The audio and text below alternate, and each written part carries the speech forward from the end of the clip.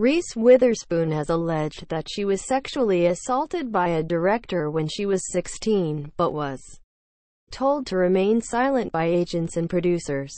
The actor made the claims during a speech reflecting on the problems faced by women in the film industry at the Yale Women in Hollywood event on Monday. People reports. Witherspoon did not name the director in question but said that the incident was the first of many experiences of harassment and sexual assault throughout her career. "I have my own experiences that have come back to me very vividly, and I find it really hard to sleep, hard to think, hard to communicate a lot of the feelings that I've been having about anxiety, the guilt for not speaking up earlier," she said. "I feel true disgust at the director who assaulted me when I was 16 years old, and anger at the agents and the producers who made me feel that silence was a condition of my employment. And I wish that I could tell you that was an isolated incident in my career, but sadly it wasn't. I've had multiple experiences of harassment and sexual assault, and I don't speak about them very often," she added.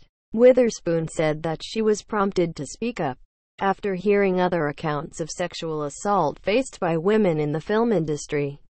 "After hearing all the stories these past few days and hearing these brave women speak up tonight about things that we are kind of told to sweep under the rug and not to talk about, it's made me want to speak up and speak up loudly because I actually felt less alone this week than I have ever felt in my entire career," she added. The actor's comments come at a time when Hollywood is reckoning with a culture of abuse in the wake of the Harvey Weinstein scandal.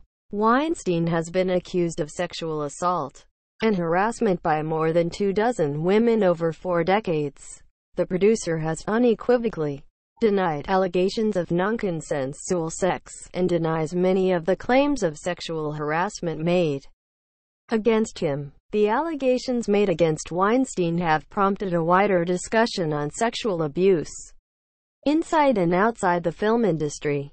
On Monday, actor Alyssa Milano encouraged women on Twitter to speak out about their own experiences of harassment by using the #MeToo hashtag. Among those responding to Milano's call-out was Ugly Betty actor America Ferrera, who said that she was sexually assaulted when she was 9 years old.